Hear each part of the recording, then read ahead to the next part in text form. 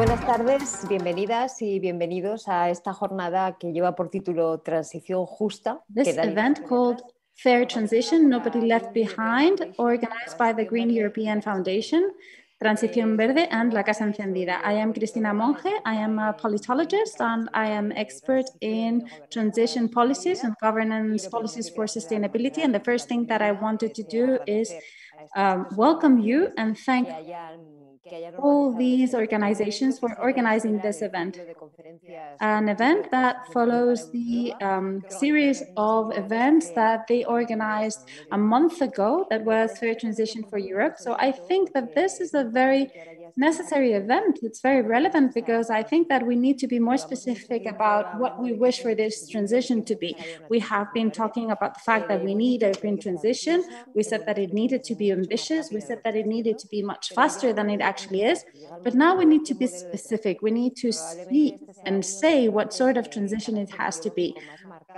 So this is a very ideological thing because there can be different models of transition. And that is why I think it is very interesting to start digging deeper and talk about what this fair transition is. It's not just a slogan. It's not just a motto that looks pretty. It has to have a very clear content. Nobody must be left behind. It's not easy and we need to see how to do it. And this is why the time has come for us to focus on this social side of things, social cohesion that has a lot to do with our way of life and a lot to do with the future of our societies and our democracies. So for that to happen, we have three speakers here today who are three of the greatest specialists who are working on this very specific topic with regards to fair ecological transition. We have Dirk Holemans here with us. Dirk is the president of Oikos, the think tank, and he's the co-president of the Green European Foundation, where he is coordinating this fair transition project. We also have Laura Martín Murillo with us. She's the director of the Institute for Fair Transition, which is part of the Ministry for Fair Transition. And Laura has arrived in the ministry after a very long as a trade unionist and working on this fair transition. So she's not just a protagonist, she's the director of this institute, but she also has a long experience. And finally, we have Joaquín Nieto, who is the Spanish representative of the ILO, the International Organization, who had something to do with this fair transition when this started, when the international negotiations started at the summits many years ago. And he now has this responsibility of representing the ILO in Spain, and he has lots to say about fair transition, something that he has been working on previously. So two things with regards to logistics. Housekeeping. We have simultaneous translation into Spanish and English, so you can choose it by clicking on the button that says interpretation. You can see whether you want to choose Spanish or English. And as we usually do in these webinars that we are now getting used to, any person can ask their questions by using the chat box that is under the screen, and we will be reading the questions during the conversation. We have asked our guests to not just do a speech of what they want to say, but rather we want to create some sort of conversation so that we can dig deeper about the meaning of that fair transition, what's the status of that transition, and what are the main elements. So if that's all right with you, we can start with Dirk Holemans, who is the director of Oikos, the think tank, and who is the co-president of the Green European Foundation. Dirk, you have the floor. Thank you very much. It's a pleasure to be here at this conference, although I must confess that now being at home in my attic is less attractive than just being with you in Spain and having with people together such a conference, and then of course drinking afterwards a good glass of Spanish wine. But we will keep that for next year, a kind of just way of organizing things. As already said, I'm coordinating the project on just transition in the Green European Foundation because we think this is a key element of the necessary transition towards social-ecological society. And yeah, if we just look at current reality, the Corona crisis, which is you could say it's kind of mirror that already reflects the current structural problems of our society and makes them worse. So we already had ecological destruction, we had inequality, and this corona crisis only makes these things more severe. So there's, you could say, an extra reason on top of the existing for really make sure that this transition, which is necessary, is a just transition. I have prepared a PowerPoint, so I will now try to share my screen. Here we go. If everything goes well. I hope things go well. Okay, thank you. So we all know this, but I think it's very important to repeat it every day, that it's not only a health crisis we are facing, it's a climate crisis, it's a crisis of inequality, a social crisis, it's a crisis of biodiversity. And so it's in the midst of these that we have this difficult task of we have to realize the transition fast enough, but to make sure nobody is kept behind. And so this is really the real challenge for our society. And of course, just transition is part of this goal of system change. And for us, we see just transition as a kind of overarching framework to guide us to this ecological society in a just and equitable way. And I think the good news is that last years we have seen not only labor unions or climate movements pushing for systemic transformation while taking into account workers' rights and livelihoods, we also see them working together now. To give a concrete example, in Belgium, after the first corona crisis, our air company demanded for state support. And it was the first time that the labor unions and the climate movements together developed a position saying, we want to protect the incomes of the workers working at the air company, but we also have now, if the state gives support, we need to have ecological criteria. It cannot just be a blanco check. So I think this is very good. And of course, also the emergence of the yellow vest in France was a clear illustration that just thinking that you can introduce environmental policies without taking into account the social divide is not working. As Macron did, first deleting tax for the rich and then introducing a tax on diesel, which really was a kind of making the life of normal people that need their car to drive to their work much harder. That's not a just transition. A just transition would mean you provide work in people's own environment. You establish good public transport. And so Sharon Burrow, who is Secretary General of the Global Workers' Movement, said it very clear, there are no jobs on a dead planet. And I think this is really a good starting point. And so what we need, and that's, I think, how we can embed just transition in a bigger context, we need a transition that would transform the economic and the political structures that reproduce and exacerbate inequalities and power asymmetries. And so at its heart will be the creation of employment that promotes labor rights and improves working conditions while also encompassing gender and racial equality, democratic participation, and social justice. So it's not only just about new jobs in let's say, for instance, green economy, it's a much broader and normative stance, which of course also includes that we have a kind of definition and discussion about what we understand as prosperity. What do we understand as social well-being? Let's say that the industrial state of the 20th century created a lot of good jobs, but we know at the same time was built on ecological destruction and also on people having to work harder and harder. So it cannot be just a kind of, let's say, trying to build again what was in the past. No, it's about a new kind of prosperity, providing a good life for everybody within the planetary boundaries. So just, I think it's interesting to have some background. This concept of just transition, from where does it come?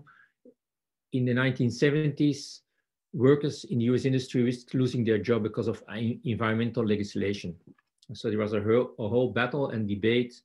And so in 93, a trade union leader, he said, we need a fund, kind of transition fund, that would provide financial support and opportunities for higher education for workers displaced by environmental protection policies. And so at that time, this was the clear goal. And I can say it's very timely. For instance, in Belgium today, with the Greens in government, there's a clear decision of closing the nuclear plants. And so the people working there are now asking the question, what kind of job will we have after 25 when the nuclear plants are closed? And I think this is a very legitimate question we have to answer. In the end of the 1990s, the concept of just transition was incorporated as well in trade unions in North America as also internationally. And so in the 90s, it really became, let's say, the unions, the trade unions movement were able to make this concept of just transition part of the international climate discourse. The concept was considered at the Kyoto conference and at the COP in Cancun, in the COP21, and with the important climate agreement in Paris, it became an integral element of the international climate policy framework. And it's also part of the Sustainable Development Goals with the concept of decent work. Now, I won't go into this very much because I'm sure that Joaquín will do that much better, but I just want to say and acknowledge that the ILO has played a key role in developing guidelines to make clear what does this mean, this transition towards a green economy for companies and different stakeholders. And yes, since then, it's a hallmark for just transition policies worldwide. So I will leave this for later, not for me. There's one interesting thing I want to point to is that we can see that there are different definitions of just transition, and this goes to what was said by Cristina in the introduction. It is a kind of normative debate. What do we mean by just transition? So I think it's relevant. If you look at the perspective of trade unions, they focus on the future and the livelihoods of workers and communities. They emphasize the need for social dialogue between workers and the unions, employers, and government communities. It's about new jobs, social protection, training opportunities, and greater job security. Now, if we compare this with the definition developed by the Friends of the Earth, we see a much broader definition. There they say just. What does just mean? It means the chance of a safe climate for our future generations. It's about the distribution of the remaining global carbon budget between countries and to see how we can distribute the costs in a progressive, in an ethical way. So you see, this is a much broader definition. I think what is key in implementing just transition is that we need it at all levels. It can be part of a discussion at a company level, at regional level, at country level, and of course also the European Union is a very clear example where we have the Green Deal, within the Green Deal, the Just Transition Fund, the Just Transition Mechanism, And of course, it's also part of the global challenge.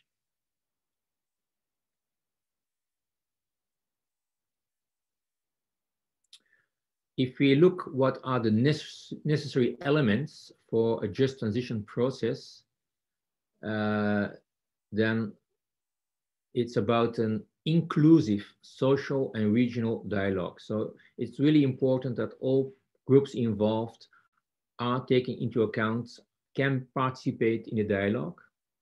Of course, you need measures to mitigate the negative effects on workers. You need support for specific regions and communities which are the most effective. But it's also about enable individual citizens to live sustainable lives. And also the last I find very important, the reference to farmers. Most of the times, the most examples, if we talk about just transition, it's about industries. For instance, we have to close coal mines and we will build windmills and put solar panels on roofs. But also agriculture has been, if you look at agriculture, there also for many decades, we have this agro-business focused on production, on efficiency, and where farmers are locked in a system where they have to lend money to always scale up, produce more, but earn less. And also so in agriculture, we really need a just transition. And just to mention, this is also acknowledged in the multi-annual budget of European Union, where for the first time, 10% is earmarked for working on biodiversity. At the same time, we see at the European level, at the European Parliament, that still the old-fashioned common agricultural policy was confirmed. So there you see this debate between an old and a new vision on economy, including agriculture. So this I already explained. Just transition is now really part of the European policy, and it's important to emphasize this is really something different. Before, if you look at the Commission Juncker, everything to do about transition, about just transition, it was not the core of the debate. It was not the serious game. But we have to acknowledge that now with van der Leyen and Frans Timmermans, with the Green Deal, just transition, the aim also to achieve climate neutrality is really at the heart of the European policy. And as I said, there are 10 key elements in this Green Deal, including the just transition. Just to give you a view how wide this Green Deal of European Union is, not only about it's not only about energy transition, it's also about the financial sector, it's about mobility sector, it's about a circular economy, it's about farm to fork agriculture. So in all these fields, actually, we have to embed the concept of just transition. And of course, the thing that really I say today is the most important is the Just Transition Fund in the Green Deal. And this Just Transition mechanism is a funding mechanism composed of 3 pillars. And in order to allocate funding for regions in path to carbon neutral Europe. I must say, to be also a bit critical, the overall narrative of the Green Deal is still green growth. So there, I would say from my point of view, from the point of view of political ecology, the discussion and the idea is, do we still can have a growth-based economy is important. And of course, how are we going to then develop new concepts instead of a growth economy? I'm almost finishing. So I think what are the challenges? We have to overcome the focus on national allocations. It's very timely. If I say we shouldn't have a debate between countries. It is more than just about energy production. It's the most visible one, the energy producing industries, but we also need systemic change in other sectors. And of course, we have to work together with the private sector and the stakeholders. If you ask for case studies, we have Alberta in Canada, where more than 200,000 people work in oil, gas, and coal sectors. And since 2015, there is a national plan to accelerate the transition. And in 2018, there was a kind of transition settlement for coal workers with income guarantee, which education vouchers, and a relocation allowance to new jobs. Spain, I won't talk about it because you are the experts. But also, to give another example, also in South Africa, they are working on just transition, but there, for the moment, it's very difficult and it's not really happening yet. So it's not always an easy story. Sometimes it's quite a difficult story. And so I have no conclusion, because my conclusion is that I really want to listen how you are doing things in Spain, and I'm looking forward to learn from your story and experience. Thank you. Thank you very much. Muchísimas gracias. Dirk, la verdad es que very much, Dirk. Actually, you left it in the sweet point, right? For Laura to now take the floor, the director of Just Transition, so that she can tell us the case of Spain, a case that is still alive because they're still drafting it, because it is being implemented, and because this whole process is being accelerated.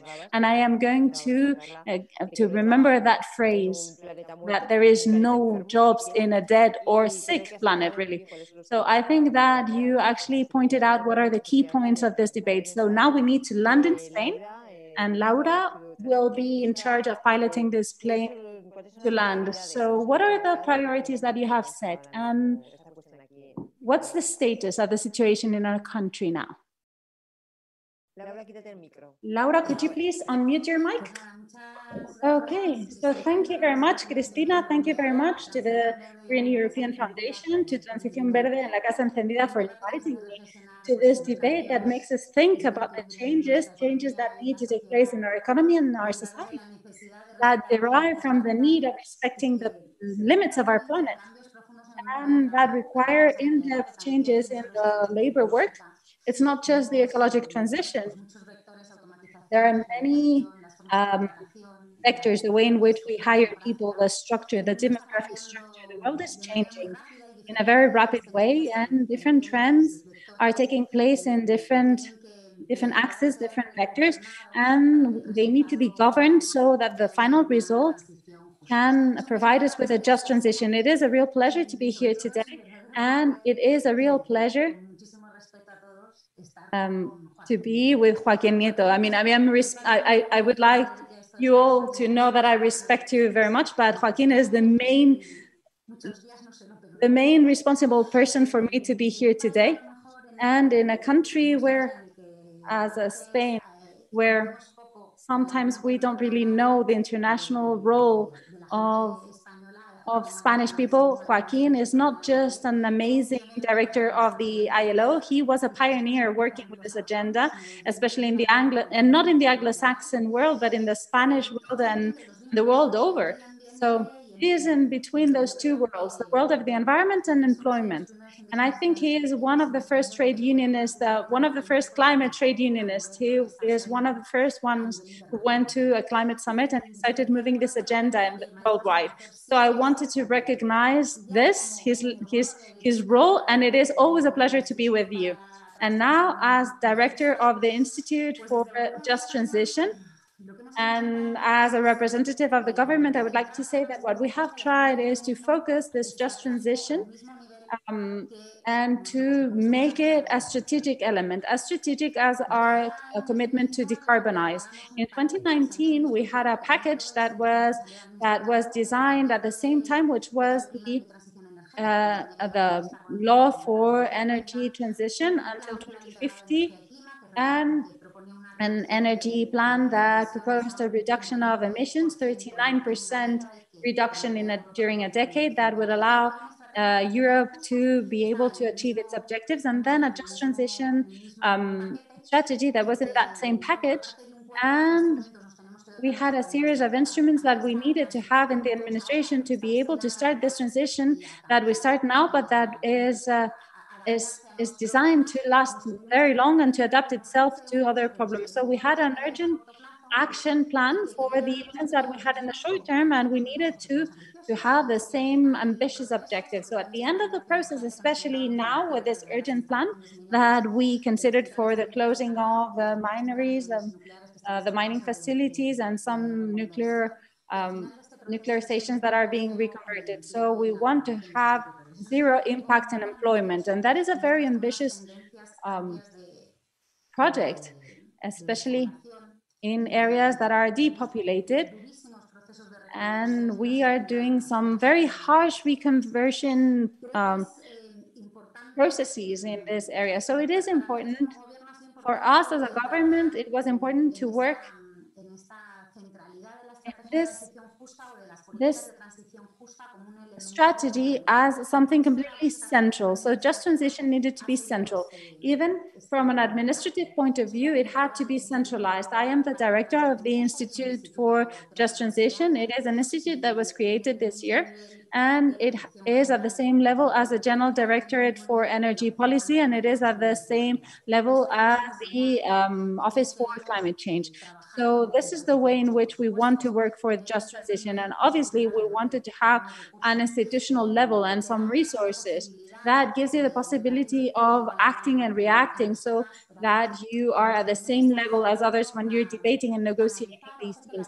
And it is helping us channel solutions, and it is helping for this whole process to be very seamless. For instance, we're launching a green hydrogen process, and we launch it together with Just Transition, and for instance, storing facilities, which is very important for our energy system. And we include all of this in the Just Transition strategy. So this model of having this Just Transition policies and endow them of enough importance, I think is helping us realize or set up policies that are quite agile. Now, the strategy of Just Transition is not just this urgent plan. What we wanted mainly in a country such as the one we have with employment deficits is to think about how we're going to really profit from this employment possibilities to improve our competitiveness, and also the opportunities so that we can improve social cohesion. And all of this can derive from Just Transition. We have to think a lot about opportunities because this is a country with employment deficits. So we have to think about this Just Transition because not only did we have deficits before COVID, but now we have a COVID context that is going to force us to be very intelligent, very agile, and very innovative so that we can generate employment opportunities that people are going to be needing. So we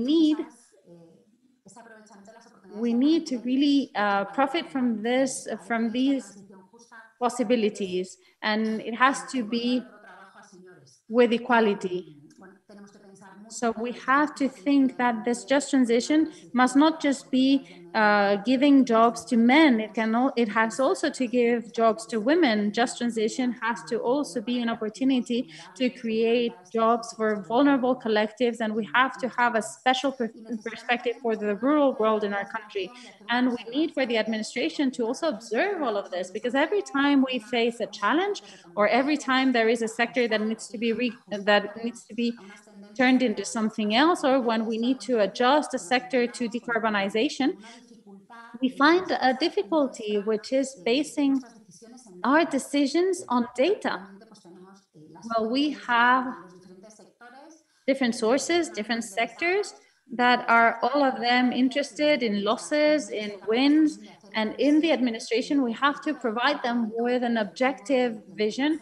And we need to be able to be transparent and promote debate forums and social discussion forums so that this can be agile, so that we have this collective intelligence. Obviously, we also have to think about the training policies and active employment policies, which are two tools that are that could be improved in our current system, so that we can really face these challenges with opportunities. Now, in any case, what is true is that although we are generating this strategic framework, thinking about the future and how to help from the administration transformations that are going to take place in different sectors, in different territories, with different problems, Well, we also have had to work in this urgent action plan that has to do with closing coal mines for 2018, that started in 2018, and closing our thermal coal power. We have 7 coal stations that are closing, and we will be closing most of our coal thermal stations. So it is a very agile closing process if we compare it with other regions in the world. So we are closing these stations, and in our urgent plan, we are committed to developing something that we call just transition agreements. We in the administration, I am getting used because I came from outside, but the administration usually uses those names, and agreements or conventions is something that is often used in the administration. But what we wanted was to generate a tool, a new methodology that would allow us to get to territories that had already suffered a long conversion process, and we wanted to commit ourselves to very specific objectives with a new methodology. So it's not about announcing millions, because that's very easy. You can say, no, we're going to, when we close this station, we will provide 15 million. But we didn't want to commit on any number of millions because it had happened in the past. We didn't want to do that. It's not that budget is not important. That's not what I'm saying. But it's not the only thing that a government needs to do. We didn't also wanted to commit ourselves to projects, although it was urgent. It was something that we needed to do because the closings are taking place and the urgency is there. But we didn't want to commit ourselves to projects because they might not be the most adequate. Because sometimes they're very well intentioned, but sometimes we have to really see what are the consequences going to be in the mid to long term. So what we decided was to set up processes that were participatory processes. With consultation, we had to diagnose the losses, the job losses, what jobs could be lost, what the economic impact is going to be in those territories, what municipalities are most impacted by those closing downs, those shutdowns, and where should we focus our attention. So we needed to run a diagnosis about the present economic situation and the future impacts. So we had a public consultation, we have audited it, and right now what we are doing is setting it up in 10 different areas, and in the next few weeks we will be issuing the first protocols for the nuclear station. So we would have 12 different processes ongoing. So apart from the diagnosis, we also wanted to ask people, since we're going to do this and this is our opportunity, what can we do together? So with all the levels of the administration, we are working with the regional and local administrations, but also with a great participation of the trade unions, companies, and academia, NGOs. So these processes have been quite open. Out of the 10 that are ongoing, we have gotten around 1,800 proposals, initiatives, lots of projects, lots of company projects, but also some social initiatives that should help us better make up the map of this just transition convention or agreement. So although this is being tough and it's being hard, because shutting down a station is never going to be pretty. There is much uncertainty, always uncertainty around shutting down stations, and there is frustration and pain in many cases. And it's true that the participation of the people is being quite high. And that means that people want to participate in the design of their own futures. And we're also starting 2 initiatives that we consider very interesting, especially with regards to participation and the collective co-construction of this territorial project. We are also introducing the tools to improve the participation of 2 collectives that are not usually taken into account. Women, on the one hand, which are basic to revert and avoid the masculinization of certain areas, and because they're key, and because it's selfish maybe, but so that we can set population in the territory, because without opportunities for women, we will not be able to transform these areas, and the participation of the young people who are not as organized, but they have to help us with their vision to build this territory where they will have to stay, or we hope they will stay to work and live and participate. So that's where we're making progress. And this is a phase that is ongoing. We are now in a process of evaluating all the initiatives. We would have to give it back to the territory so that amongst all of us, we can make the best decisions. The energy transition tools are working quite quickly. It's never quick for the people, but they're working quite well. And in many cases, what we have to build is an economic context that is much more multi-sectoral, more resilient, and it's not going to be the vector for energy transition. It's going to be different vectors, different drivers. And we in the administration are starting to think that we don't need a helpline for all the territories that is just a copy paste. We have to think what sectors, what subsectors can work in certain areas and which ones can't. So we have to do that with the people. We are working on it. It is a complex process.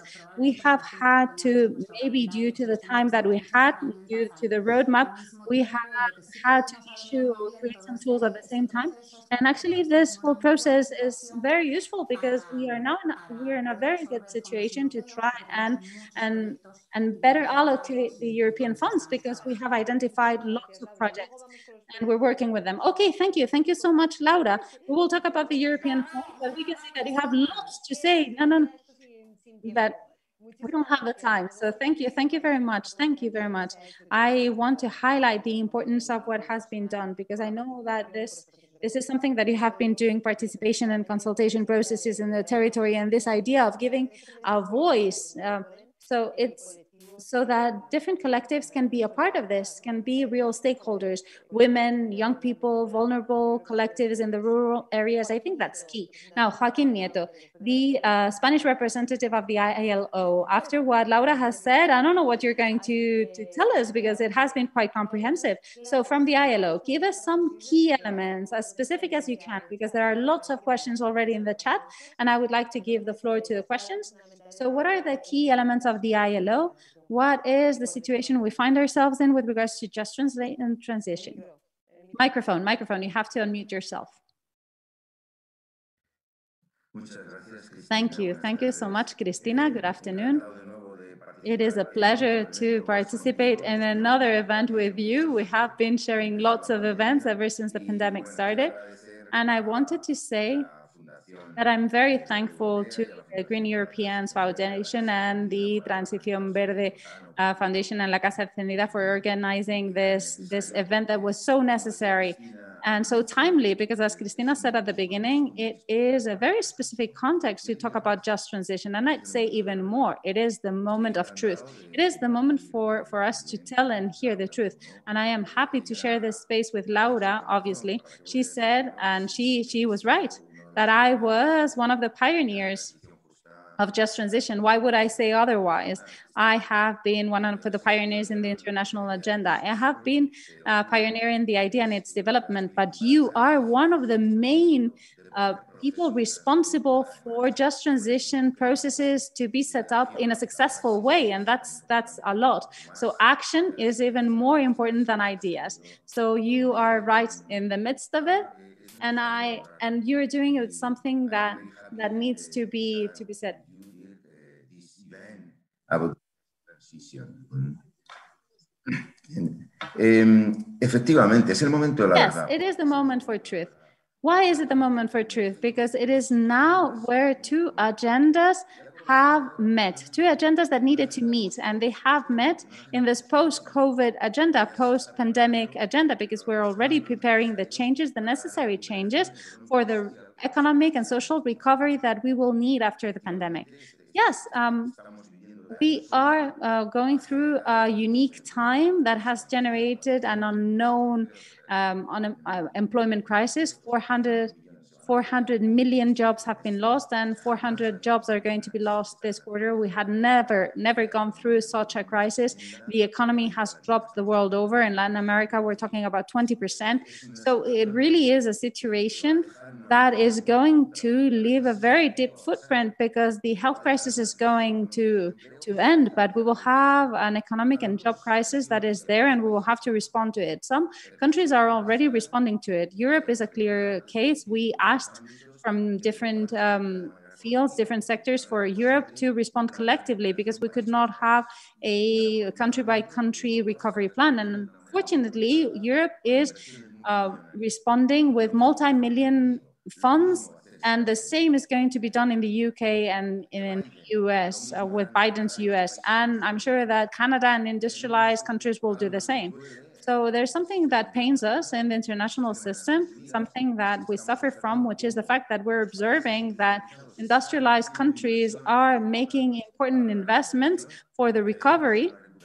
And we know that there will be a very interesting recovery, but in the rest of the world, they're lagging behind. They're being left behind. So we need to include as well, for the EU and for everyone else, we need to include an international dimension, an international cooperation dimension, because the recovery will not be possible the world over if there are entire regions that are left behind. It will not be possible. So beyond that situation that we need to solve, and our General Secretary of the United Nations is insisting on a daily basis on this. Beyond that, what is clear is that the time has come for recovery not to be just considered as possible, but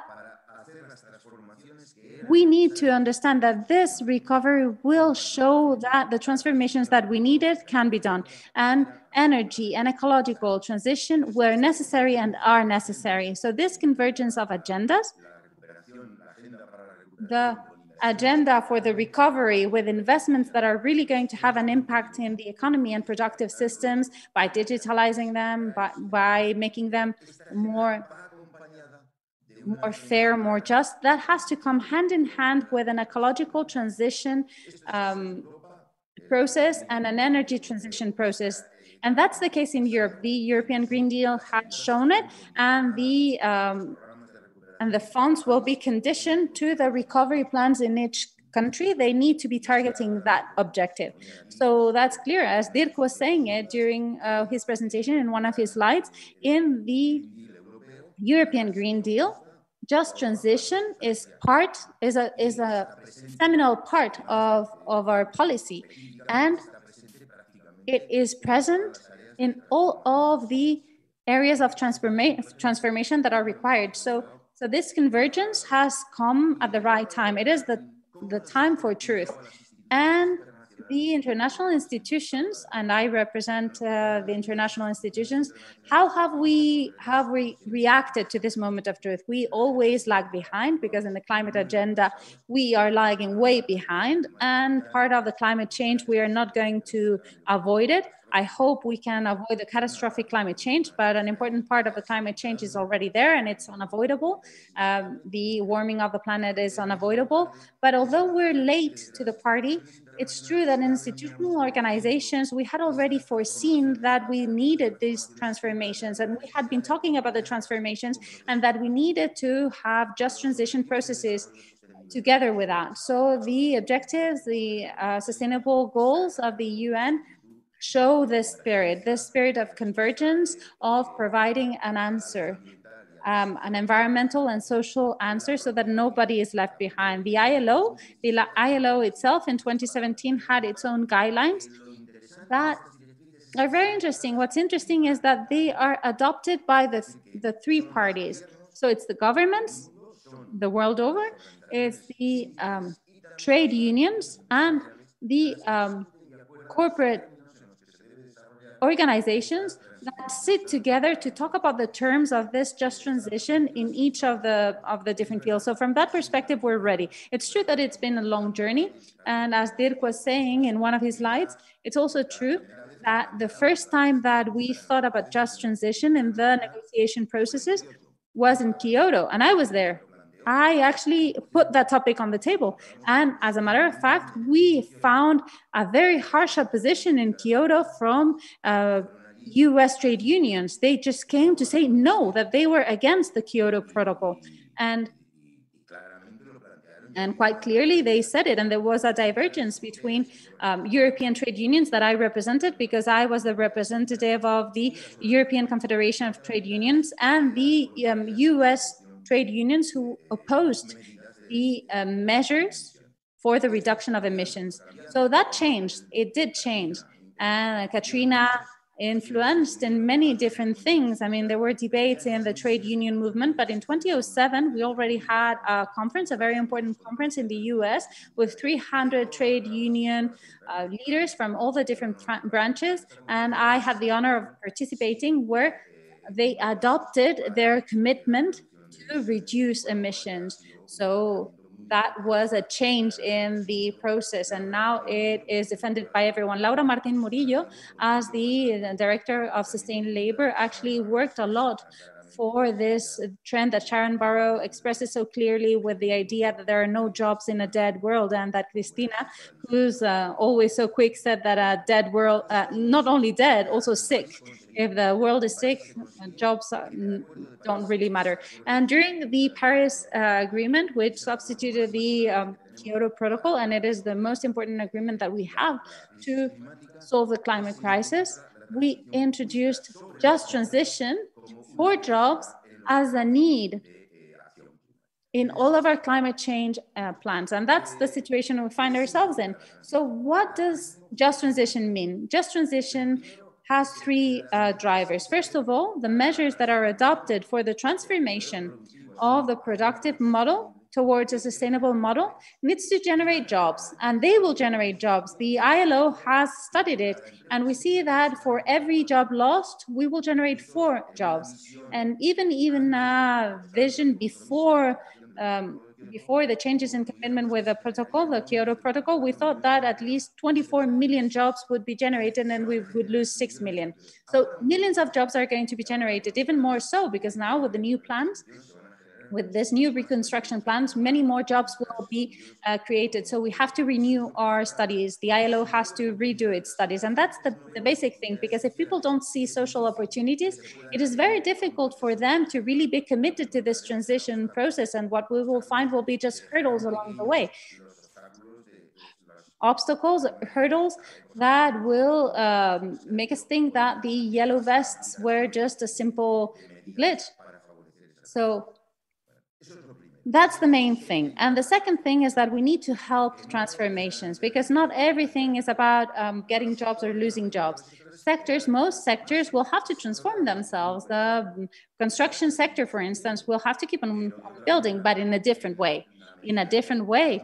Since the new buildings will have to be self-sufficient from an energy standpoint, and instead of building new buildings and more intervention in the territory, they will have to rehabilitate the existing buildings in Spain and the world over, and that is a transformation of jobs. There will still be jobs in construction, but they will have to transform themselves. It's just like the automotive sector. They will have to now build electric cars and self-driving cars and other sorts of vehicles. So many of the processes are just transformation processes, but there are other processes that are just about shutting down plants radically. We have to shut them down. We have to completely stop using oil, gas, and coal. And that means that the coal and gas and oil centrals have to be shut down. And this means that we will lose jobs. And these losses, these job losses, have to be given some sort of support, because even if we create jobs, they will not be created in the same place where job is being destroyed. So they need to have some sort of help, and that's what's difficult. And we have to help them by offering them these new opportunities, these new job opportunities, transformation of jobs when we can do it, but also knowing and also articulating some social protection measures that will allow those people to not lose their income, because if they lose their income, then they will be left with nothing. And if they're left with nothing, they will oppose this transition. And we also have to help them in the training processes, so that they can so that they can get new jobs and in this new reality. And I have to say, and I would like for Dirk to write that down, that the ILO has said it, Spain is an example. Right now, Spain is the most advanced example in that field.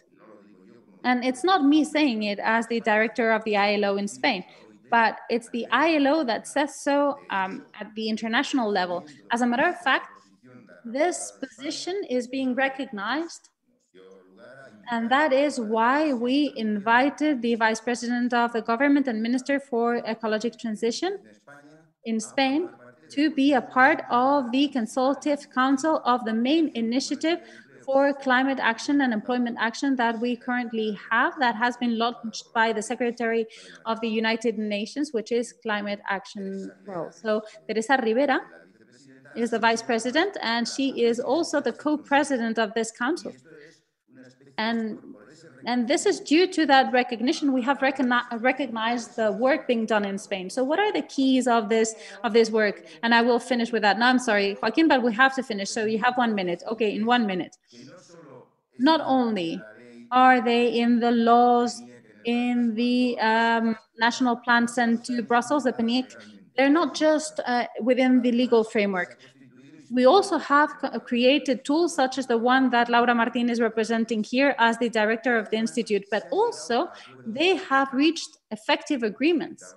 As the director of the Institute was explaining, we have reached agreements of closing, shutting down coal mines and closing down coal thermal stations and energy stations. So these are agreements for just transition that have put on the table thousands and thousands of projects, of new projects, investment projects, and new projects of productive fabric that are much more integrated than the previous economy. And I think that we can continue with the debate because this is a live experience that has been done with an agreement of the three sectors and with the participation of the whole society. Thank you very much, Joaquín. Yes, you have to really highlight the importance of the trade unions in Spain that you were the protagonist of during the Kyoto Protocol, because we have to write the history. If we don't say it, people forget about it.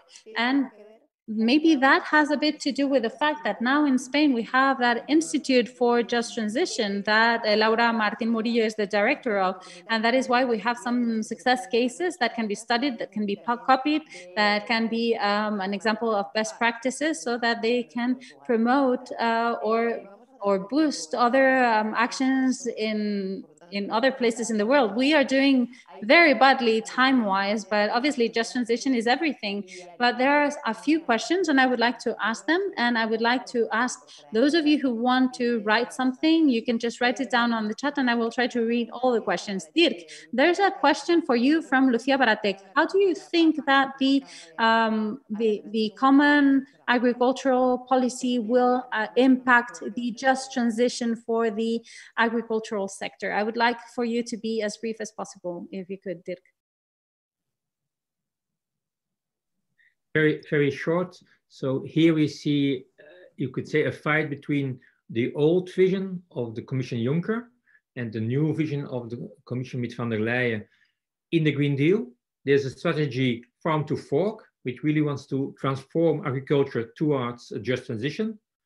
But the budget for the coming years for the common agricultural policy was still developed by the former commission and was adapted and approved by the parliament. So now we are in a messy situation. It's not looking very good, I must say honestly, but there's a lot of pressure now from NGOs and the progressive political parties on to really try to readapt this budget for the common agricultural policy to the Green Deal. But I must say this is a good example that it's not easy to change course. It's a fight, and I can assure you the agricultural lobbies were very strong. So it's not a game won at this moment. It's a battle to be fought the coming months.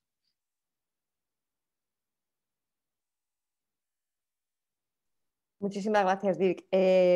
A veces cuando hablamos de transición, sometimes when we talk about just transition, and we insist on it because I'm convinced of the fact that this just transition towards sustainability is already taking place. It is already taking place, but it needs to be more ambitious, it needs to be faster, it needs to be fair. But sometimes when we say that, we forget that, well, obviously, like Laura was saying, in transitions, there's always victims, and there will be victims in this transition. But what are we going to do to try and limit the number of victims?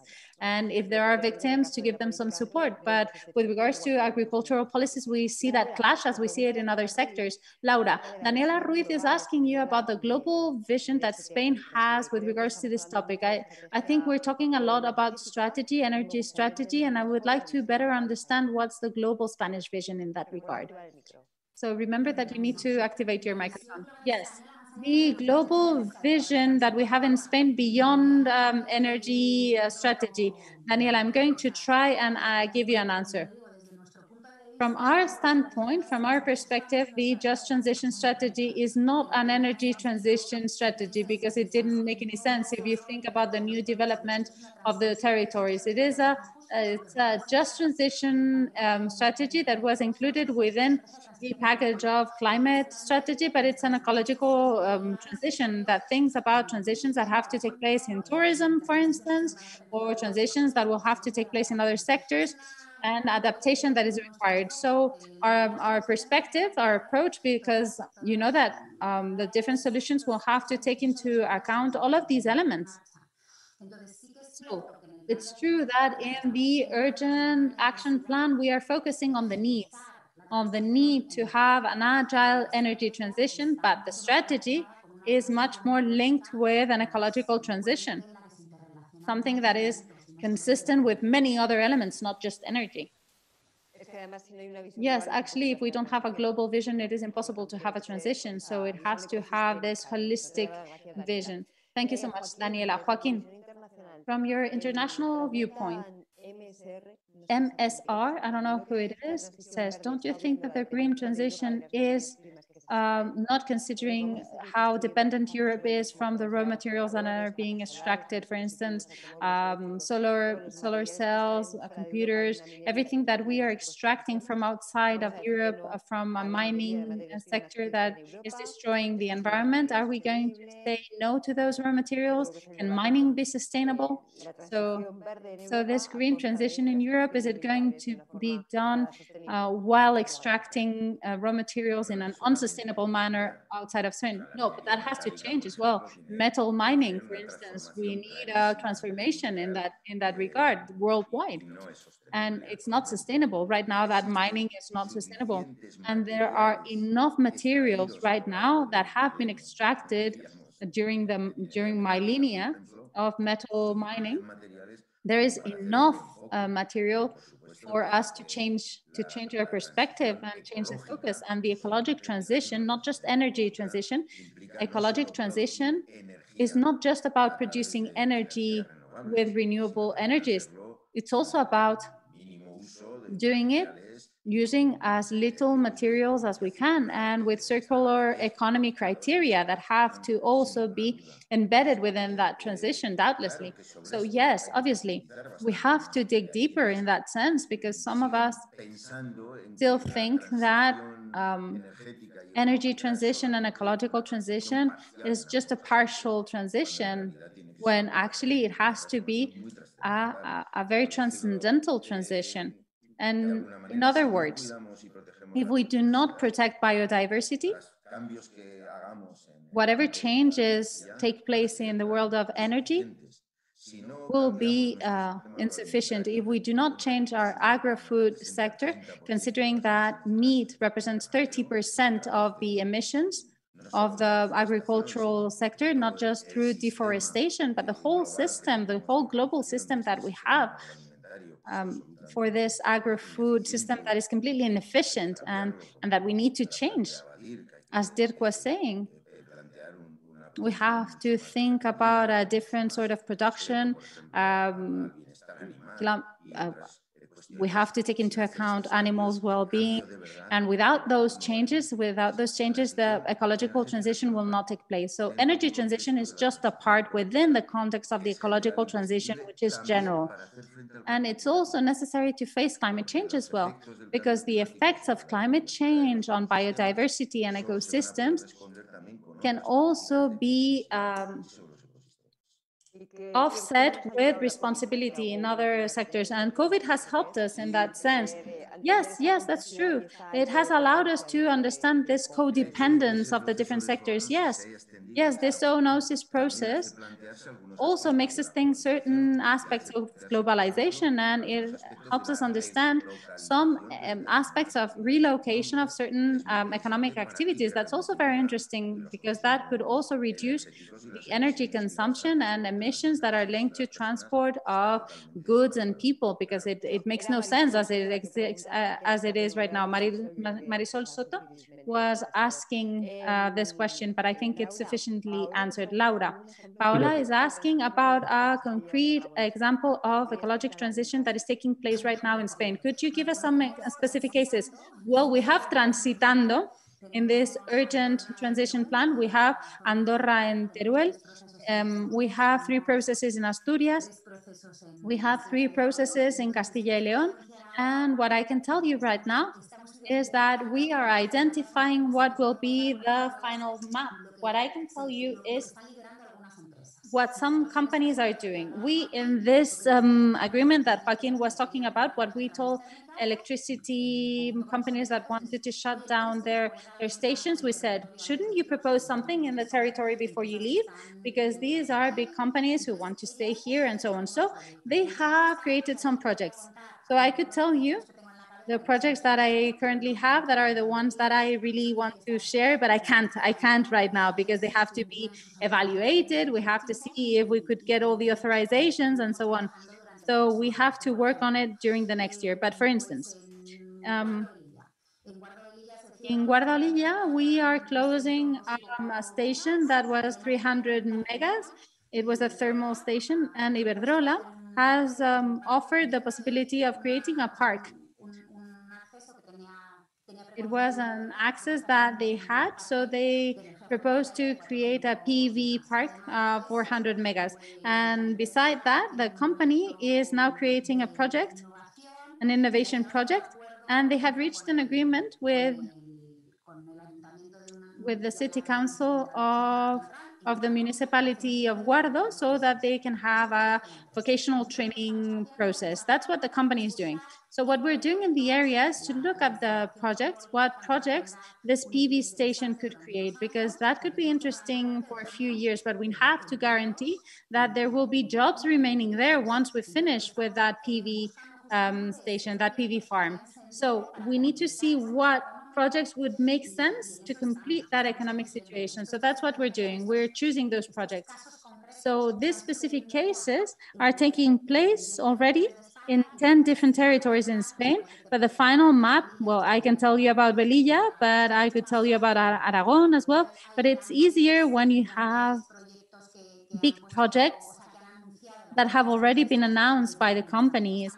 And in the administration, we are trying to be very careful. We are just looking at the different interactions, because we need, in the end, for the final result to be good from an economic standpoint as well. I know that's not your question, but I think it's very interesting, because I'm learning about this. For instance, the grants given to companies in the mining areas, they have given those the subsidies back. So in the end, we have not been able to reach the objectives that we wanted. Sometimes you give help to a project that is isolated. And what we're now trying to do is create a group of different economic initiatives that could feed off each other, that could create a resilient model. So I can't really give you lots of details, specific details, but in many of the areas, we already have initiatives that the companies are going to set up, and other projects that we are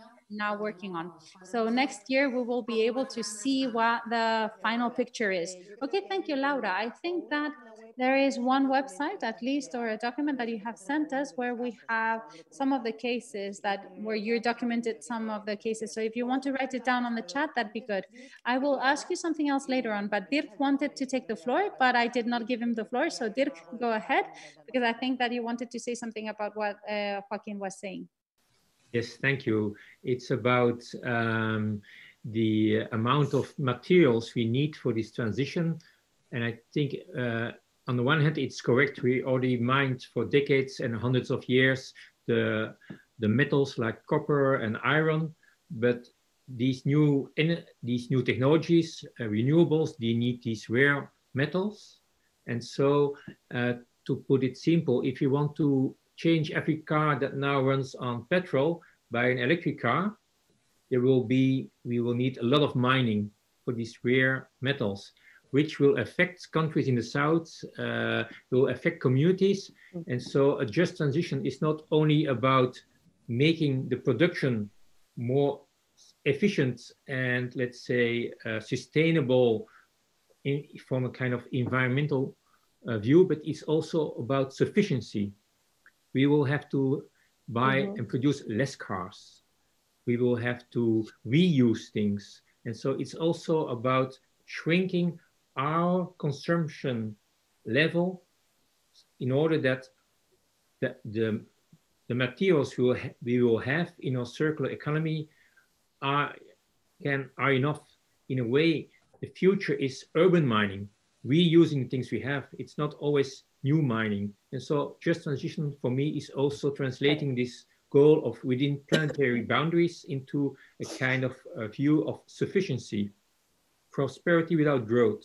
So I think this is also a key element in this debate. Muchísimas gracias por recuperar este tema y hacer énfasis en eso. Covering that topic and highlighting that conception of the limits, of the planetary limits. Okay, Laura, coming back to Spain, once again, I wanted to ask you a very specific question. You were saying there are things being set up. We see that grants have been given to companies that have given them back because they couldn't put in place a project. So this is a trap question. What elements of evaluation for public policies have you included in these just transition plans? Because we are doing things, you are leading public policies that have been set up for the first time. So I understand that the level of uncertainty has to be very high. We don't know what works best, what works worst. So that's why the public policies require a greater evaluation to know what works, what doesn't work, what kind of works, and if it doesn't work, why doesn't it work? And if it does work, what impact does it have? So a dynamic of evaluation of public policies that you know I'm a fan of. So how is it being done? I also love them. I am also a fan of them, because otherwise, why do we do them? If we can't learn from them, why should you do it? So for just transition, we have an intermediate assessment. So for each agreement or convention, we have indicators and we have to do an evaluation. But beyond that, we really wanted to learn from what had been done previously.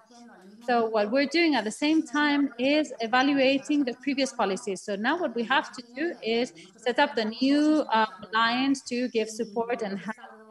And what we have been doing, for instance, these last few weeks, us to look at all the grants given to companies, what were the results obtained in the different regions, in the different sectors.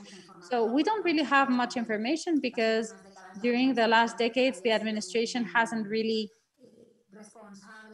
been very responsible in this need of creating an inventory of all this information and evaluating themselves. But we are starting to do it. We are starting to do it. Actually, because in order to create new tools, you can think of something that you think is great, but it had already been done and it wasn't good.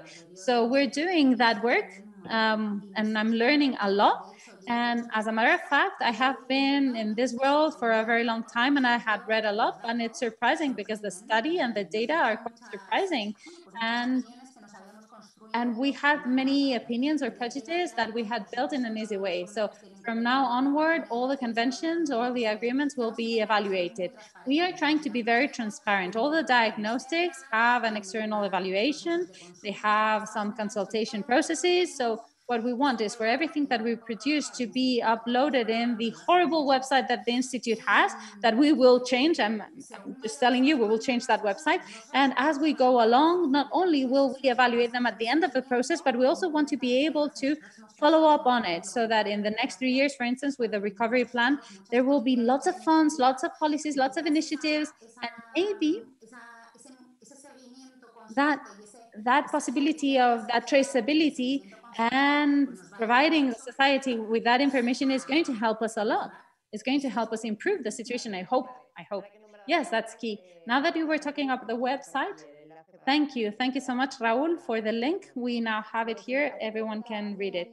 So Daniela is asking a question that I think is cross-cutting for everyone. So I'll just say the question and you can answer from your own viewpoint. You, Dirk, from your work in the Green Europeans Foundation, Joaquín from the international viewpoint of the ILO, and Laura from the Spanish perspective. What is the strategy for the redistribution of resources from big companies to small companies?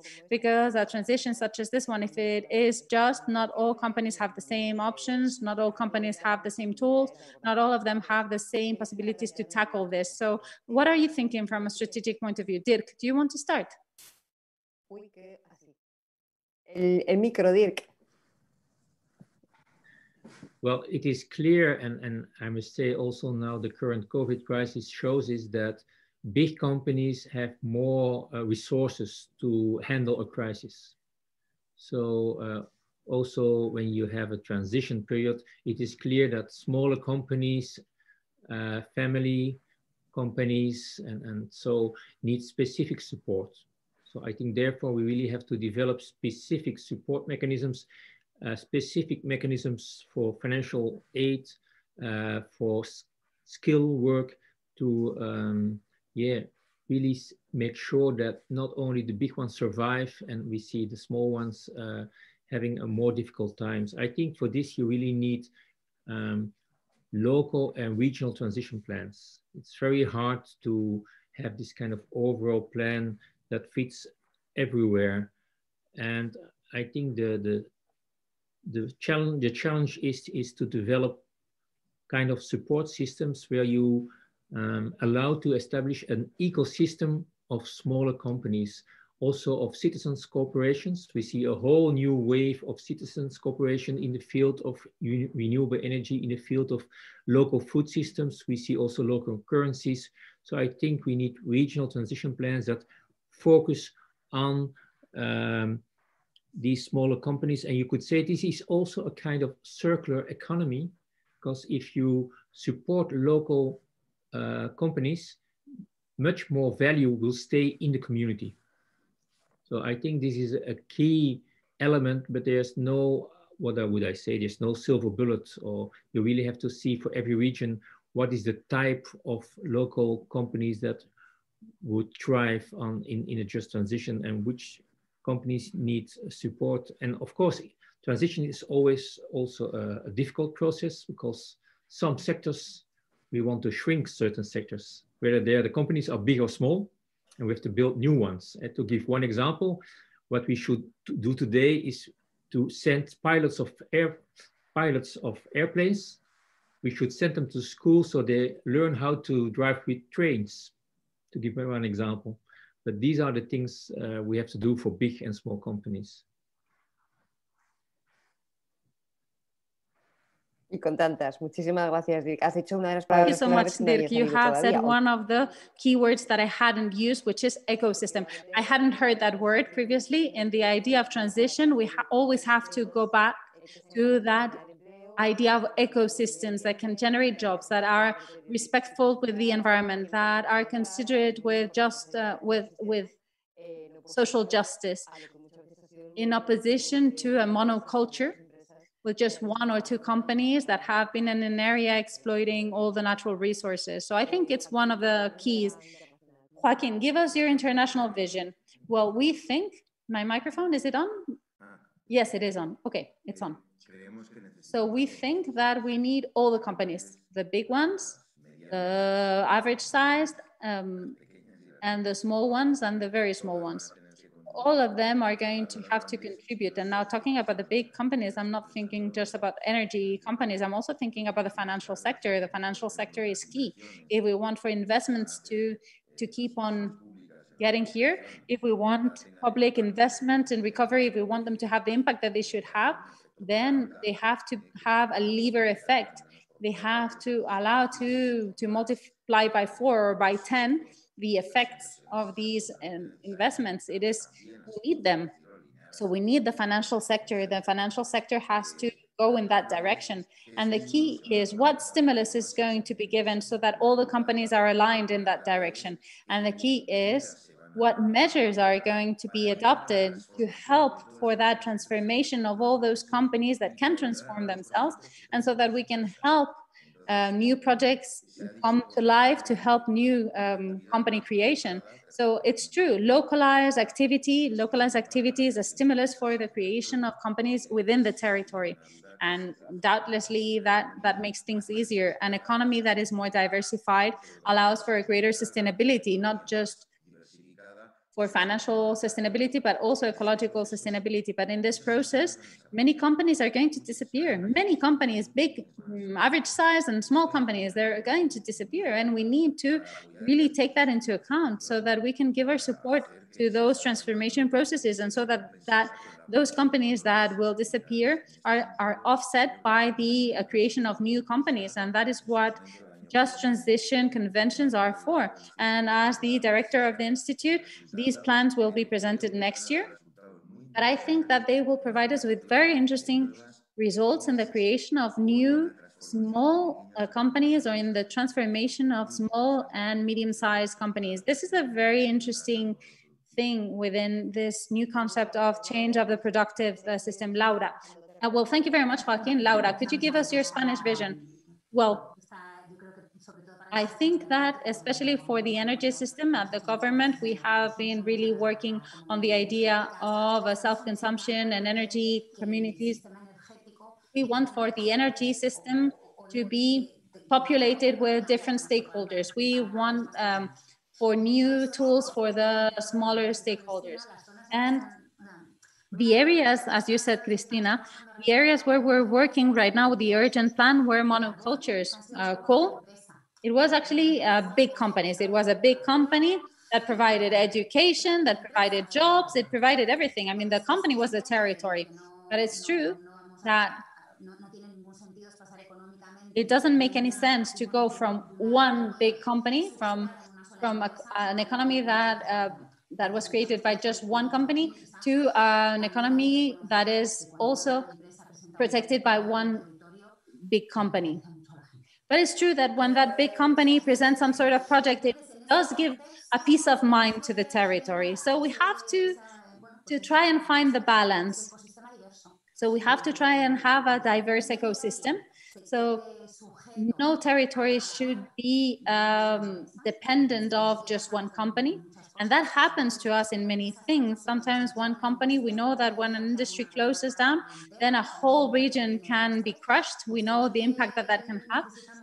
Just like we need that, just like we need to have that, we also need more medium-sized and small companies for a sectorial diversification. So in reconversion sectors where many companies are closed, we need to have projects, big projects, not exclusive projects, because that makes it easier, because they have quite a lot of power. So we need to find ourselves a place between those two. Well, yes, the key is for those big companies to be the engine for everyone else, so that they can favor the creation of that ecosystem. Yes, actually, the change that we are seeing in the productive systems are going in that direction, and on the one hand, not on the other. But the big productive units will give birth to smaller productive units that are interconnected. And digitization also allows for that interconnection to happen. So this interconnection, supply chains, processes that are very complex, that provide new opportunities that are very positive, but that also generates a series of effects that need to be corrected. So every change will cause for a different change in all the directions that we need to handle with criteria of just transition and environmental transition. Okay, we will have a last round of questions because we are not doing very well with regards to time, but we still have lots of questions. So there are 3 questions, 1 for each. And I'm actually going to ask you to tell us what would be the 3 main priorities that you currently believe are basic to make progress in this just transition. So if you had to write your letter to Santa, what would you ask? To the private, public, social sectors, whatever you want. And we are going to give you the floor. So I will ask you for those priorities. Okay, Dirk, question. Ana Magdalena, creo que es. ¿Cómo reducir el consumo si nuestra economía necesita consumption if our economy needs to constantly grow in order not to crash? I'm sorry if it is a very silly question. No, it's not basic. This is actually the question, really. So, Dirk, how to reduce consumption if our economy needs to keep on constantly working? What are the 3 main priorities for just transition? Thank you for this very simple question to close this session. I think it's not true that our economy always has to grow. It's a very recent way of thinking. Actually, it only was after the Second World War that GDP was introduced as a kind of bad thermometer. What I think is essential is that to have a good life, you don't need every week to consume more. What you need is the guarantee that your basic needs are fulfilled. So what we need more, I would put that on top in my letter, is that we invest in those collective structures that allow us to live a good life, a sustainable life with less consumption. So if there's good public transport, I don't need a car. If there's a lot of good local food, I don't need the agribusiness. I don't need vegetables from Peru. So this is number 1. Number 2 is please build the new economy embracing the citizens' initiatives. There are so many citizens being social entrepreneur, establishing co-ops, built on these energies, on these, this passion to take the future again in their hands.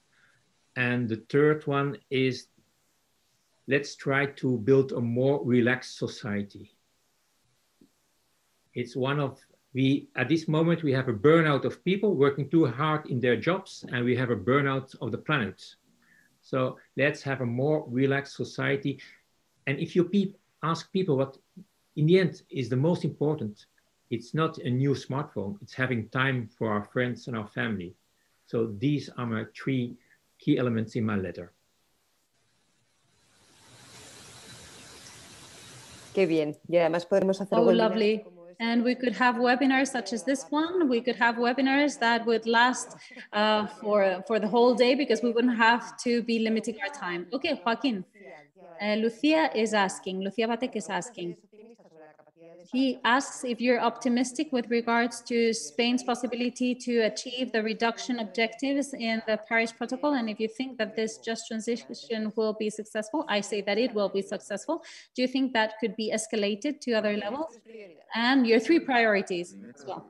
Okay, so first, I completely agree with what Dirk was saying about this transformation. This transformation also has to include other elements, and actually those elements are there. For instance, education, care, public health. These are some of the important lessons learned from the pandemic, and they will be there, and they will be there during our recovery processes. The whole care economy and all the social relations behind care is going to change, and it's going to change because of how much women are demanding that they don't want to live in a society that discriminates against them. They don't want to live in an unequal society, and they don't want to have an unequal position in the labor market. So this is going to change the labor market, but also the care industry.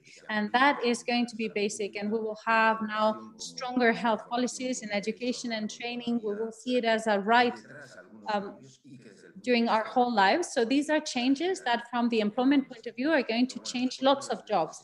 So those, and now let me write my letter to Santa. So first of all, an international recovery. It needs to be a world recovery. It cannot just be a recovery for industrialized countries, because it's not possible. I mean, not even prosperity is possible in a world where part of the world is in poverty. That's the first thing. Second, just transition needs to be at the core of all of these transitions. Just transition has to be sustainable from an environmental point of view, because if it's not, it will not be just. We cannot have social development. There will be a social implosion and there will be no justice. So it has to be just with fair work, decent jobs. So just transition has to be at the core of everything. And the third one would be participation, social dialogue, the participation of society. We have to go towards a society where everything needs to be better distributed. There will be a public economy and a private economy, but there will be a third sector economy, a social economy, a cooperative economy that has a very important space and that should cover a third of the economy. And this means that we need more participation in every field, in every sector, with social dialogue and with participation at all levels. So those would be my 3 wishes. Okay, thank you very much, Joaquín. And Laura, our General Director, we finish with you. Berta is asking about pedagogical matters. What we need to include in these just transition strategies for the society to understand it, to really be involved in them and be engaged with them. So we're going to close with pedagogy. I am not going to be very pedagogical, I'm afraid. I'm not going to be very pedagogical, because the problem that we have with people who lose their jobs is not a pedagogical problem. It's a problem of need. So it doesn't matter how much you explain things to people who are 60 years old and who counted on of being retired in their jobs, they're going to be completely changed. So I can try and give them support, but I cannot be pedagogical. So first of all, we have to be honest. We have to be honest with the fact that there is need, because the worst scenario is to not have a transition, an ecological transition. That's the worst scenario. Not decarbonizing is the worst scenario. So everything is better than that. We need a transition, but we also need to be sensible. We need to see how those changes are going to take place and that they're very difficult. And it doesn't matter if you can show them that there will be an employment. Maybe there are differences in salaries, and maybe those differences in salaries can have an influence in what your family can do or cannot do. So we're talking about things that are never simple. So yes, you have to be pedagogical. You have to explain things to the society. There needs to be more commitment by all the actors, but I don't think that the people involved, I mean, I don't think that there are people against the change because they're not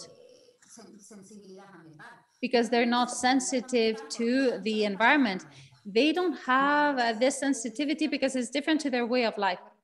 No, but I think that they were referring to the fact that society, the whole society, not the ones that are impacted, the society needs to understand what is being done. Oh, okay. Well, then communication. I mean, it's very difficult to communicate.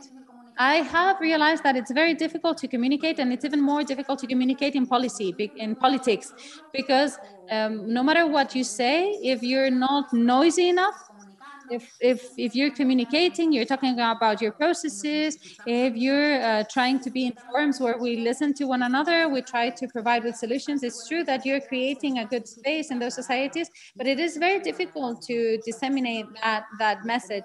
That is not just a problem in just transition, it is a problem with regards to communication in general, the capacity we have to share these pedagogical ideas in administrations.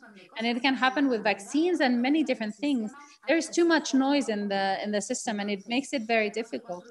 So I think we have to build locally. That's where you can create that space for construction and constant learning. And then with regards to the rest, I might not have an answer, because lately I am a bit at a loss with regards to even having the best of experts and the best political will. It is very difficult to send a sensible message to society, but not because of the society, but because of the channels. Okay, then maybe that's a wish, right? To be able to communicate. Well, my wish is an international wish as well. I would like for us to have a good governance scenario. The world is not pretty, it's not very pretty. There aren't so many governments who want to change things, and I would like for that to happen. So we're risking a lot in this construction of international governance because we're all one, and that's my desire. Okay, so we will have to ask La Casa Encendida and Transición Justa and the Green European Foundation to organize another debate so that we can talk about governance, pedagogy, and communication, because they're all very much linked. So I think that's one of the main challenges about how to do things or how not to do things. So this is actually an underlying topic, and I think that this is something that is present in ecology transition in general. So I have been a horrible moderator. This was supposed to last just 1 hour, and we have been here for 1.5 hours, and we could continue, but we have to stop here.